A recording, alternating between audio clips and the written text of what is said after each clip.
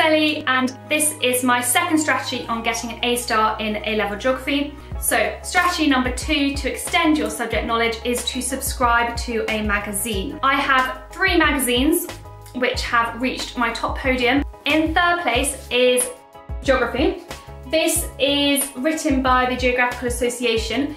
The articles are quite complex and they're more like the articles you would get at university. So if you're looking to stretch yourself, this is a really good one to go for. You could already see on the front cover that we have topics on global governance, space and place, and also national sovereignty. This one comes out a couple of times a year. Most schools are subscribers to the Geographical Association, so just ask your teacher and they might be able to give it to you. Another one which the Geographical Association does is Geography Matters. Now this is a yearly newsletter which is produced by the Post-16 committee. This is for A-level students and teachers. It has topics based on A-levels, so whether it's the NEA, whether it's up-to-date subject knowledge. This is free to download and I'll put the link below for you to check out. In second place is Geographical.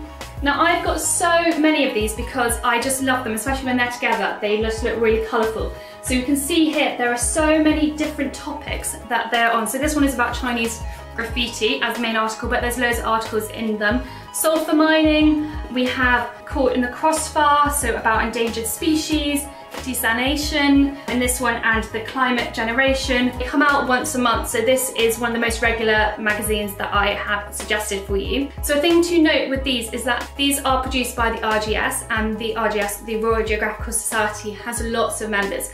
People who are lecturers, people who used to do geography at university, people who work in geographical fields. So the best way I think to use these is to think about your synoptic links. So in geography, part of the A-level, it is really important to draw synoptic links, which means kind of combining your ideas between human and physical geography. So in Edexcel, there's the whole paper 3, which is just on synopticity. Whereas in AQA, you're asked to draw on both human and physical throughout both essays. So what's really good to do with these articles would be to read them and to think, what does it link to? Does it link to water insecurity? Or does it link to globalization? Or does it both link to that in the same article? And I think looking at unfamiliar material is really, really good to develop your skills as geographers. This is free to subscribers.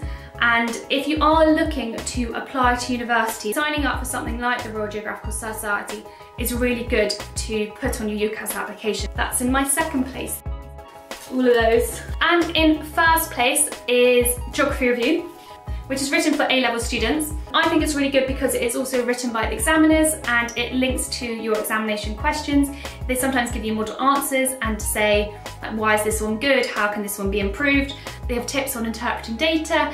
They have tips on fieldwork, how to produce a good NEA. I just think it's really good for up-to-date subject knowledge, so I really would check this one out. You can either get a student subscription or you can get a school subscription. So your teacher already might have this, so ask them to read it. It comes out a couple of times a year. And the reason I think it's so good is just because it's written by examiners and lecturers for A-level students, and it's really clear on what they're saying and how they can help you with A-level geography and getting good grades. So there's my top 3 magazines in my second strategy for getting an A-star in A-level geography.